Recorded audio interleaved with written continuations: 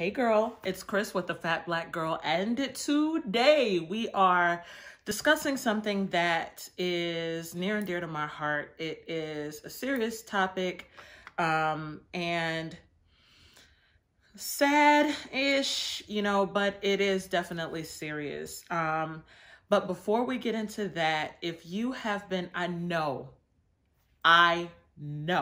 you have been watching my content. I know you have, like on the sly, like on the low, but I'm gonna need you to subscribe. I'm gonna need you to add me on Instagram. Can you stop? Cause I know you digging it. I know you dig me. I know you feel me, okay? Go on and hit it. Hit the subscribe button, hit the follow button, and be a part of this Fat Black Girl magic. Thank you. You wearing me out. So I took a little bit of a hiatus and it wasn't planned. I live with a condition called endometriosis. I spoke about it in my channel introduction a while ago, but suffice it to say that, and we're gonna get into the nitty gritty of women's issues. Men, I would encourage you to continue to watch. If your girlfriend or your wife or your daughter or a woman in your life is experiencing what I'm about to share. So women, look, you know the tea. Endometriosis is a condition where when your uterine lining sheds, i.e. you're on your period, the lining goes elsewhere in your body. It can go into your intestine. It can go into areas like around your stomach, anywhere in your kind of abdominal region that blood can go. It is an excruciatingly painful condition, and it can cause a substantial amount of scar tissue because that blood has gotten trapped in different areas inside your body.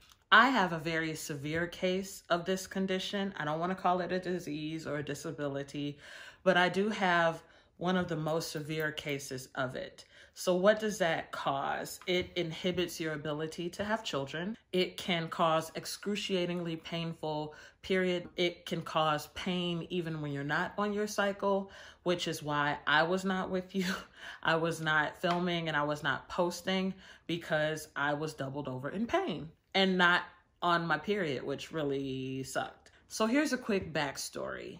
I have always had painful periods, so much so that I, at some points, would get excused from class, like when I was in high school, because it was just that debilitating. It was difficult to walk, and the pain went from just under my breasts to my knees. That whole region was just in excruciating pain.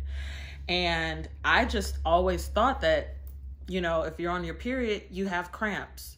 I later found that that is not the case at all, and your period is not supposed to be painful. So ladies, if you are having period cramps, and so much so that it renders you incapable of going to work or going to school or doing anything that you need to do in life, go to your gynecologist and get that checked, because your period is not supposed to be painful. In August of 2012, I was diagnosed with stage 4 endometriosis and ovarian cysts. And I know that it can be a little bit confusing that if you have ovarian cysts, you automatically think of PCOS or polycystic ovarian syndrome. But I do not have PCOS. I have endometriosis, and my condition causes cysts to form on my ovaries that are filled with blood. Sorry, it's just the truth. So in 2012, I had a cyst or a couple of cysts to rupture, and I will never forget this. I used to work for a higher ed school. We had a company outing to a baseball game of a minor league baseball team. Sis, I wouldn't stand. As soon as they took attendance, as soon as they handed out food, I was out of there.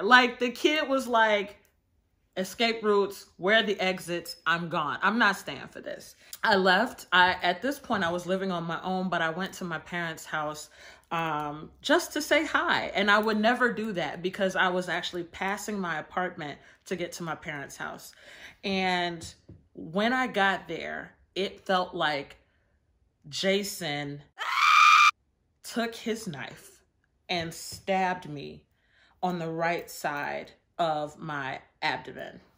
On the right side of your abdomen, you have this excruciating pain. You automatically think, oh my God, it's my appendix. We rushed to the hospital because I was doubled over. I couldn't even stand up. I was doubled over in pain and rushed to the hospital. They do a transvaginal ultrasound and they see what they think is just one big cyst on my right ovary and then a little bit smaller of a cyst on my left. Fast forward to October 2012, we had scheduled surgery for October 2nd. I will never forget it again because it was supposed to be an outpatient procedure that should have lasted about 90 minutes. They were supposed to do it laparoscopically. They were going to put a scope through my belly button, go in, lance the cysts, remove all the endometriosis out of my system, and that was going to be done. What I thought was going to be an outpatient procedure turned into a 4-hour surgery. And I'm going to get a little graphic here. So just we grown. You know what I'm saying? Just listen. Because so many cysts had ruptured over the years, my reproductive system had fused to my stomach, which had fused to my intestine, which had fused to my rectum. Not only that, I had one fibroid tumor just in there chilling. Like, sis, really? Like, it couldn't just be enough to have like cysts the size of grapefruit and oranges and kiwis. I had to have one, count them, one fibroid tumor. Like, for real? So that was in 2012. And after that, we tried a couple of different types of treatment. One common form is Lupron injections. Lupron is a hormone injection and it puts your body into menopause. I loved it, okay? I didn't have any of the weird, crazy side effects that some people get with Lupron. Hot flashes, definitely. Night sweats, absolutely. And then my cycle stopped, which was a blessing. I was here for all of it. Here's the deal. I don't mind sweating a little bit if I'm not doubled over in pain. You know what I mean? Some people experience a lot of other symptoms and side effects that resemble menopause, but I loved it. It was once a month I had to go to my doctor, get the injection, and I was fine. The problem was it wasn't really solving the issue because my cysts came back and they continued to grow. Fast forward to this year. We started Oralissa. I hated it. Can I tell y'all, Oralissa, first of all, let's just start with the packaging of Oralissa, okay? It's dumb. Like, we can't just get a bottle. Like, why it gotta, please hold. So this is the Oralissa packaging. It's like hard. You gotta push through. It's just stupid.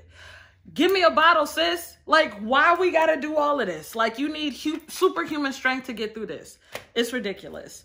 The problem with Oralissa is I experienced all of the side effects, okay? I had night sweats, I had hot flashes, and not like just, oh, geez, it's a little warm out here on the veranda. No. The kid was drenched in sweat. Those night sweats, my bed would be drenched in sweat. There are side effects of suicidal ideation, suicidal attempts. I did not get suicidal, but the depression was real. The emotional roller coaster was real. I also experienced some weight gain. I also experienced constipation, like, let me tell you something. These little pink things, they tried to take your girl up out of here, okay? I hated it, and it was just the worst experience ever. I experienced pain, I'm gonna say 3.5 weeks out of a month. This treatment, it didn't help to subside any of the pain. It didn't It didn't reduce the size of the cysts. They're continuing to grow, currently present tense. My doctor was like, sis, enough with the pills. We're done. They're not doing anything. And it's sad. I mean, there's not much I can do. And so that leads me to where we are now. So I have gone to my doctor. I had another ultrasound, both a topical one and a transvaginal one. And these cysts, baby, they are trying to take over. They are trying to reign supreme up in here.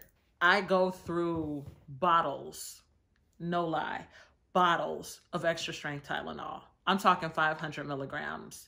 And I will take 3 or 4 of them boys just to try and subside the pain.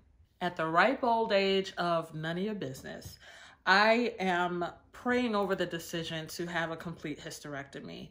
That is the only curative measure for my severity of endometriosis. There are some women who have kind of mild to moderate endometriosis and they can still have children. They can still lead a wonderful and amazing life, and their pain is kind of contained to their cycle. That is not my story.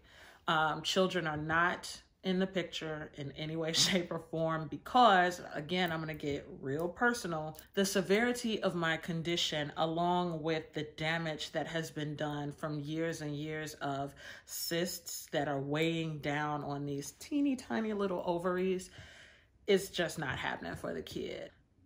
I'm also considering it because I have family members that have passed away from ovarian cancer and cervical cancer, and those concerns are very real for me.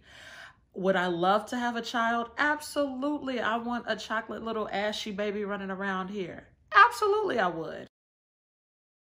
Let me tell you something never to tell a woman who said that she cannot have children. You can always adopt. Yeah, sis, I know. Thank you. Gosh, I never would have known that had you not told me that I could adopt a child. Let me help you out. There are women, it's me, I'm women, that want the experience or wanted the experience of carrying their own child. For those of us that do want children and cannot, don't tell me I can adopt. Sis, I know that. The point is that my body is not functioning the way that it was designed to function. Do you get what I'm saying?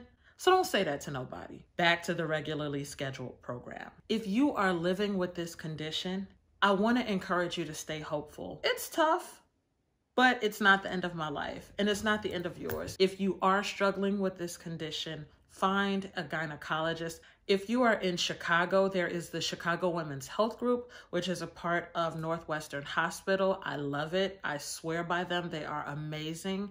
And I just want to encourage any woman that's out there that's struggling with this condition. Sis, it can be debilitating. I know it can. But there's always hope. Get around some women and some people. I'm not even going to specify women. Get around some people who understand, who won't tell you that you're exaggerating or it can't be that bad or, oh God, oh, well, can you just push through?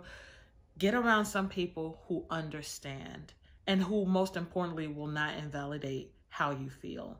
This is not an easy condition to live with, but there are women that are doing it every single day, and you're looking at one, and we're out here killing the game. Okay.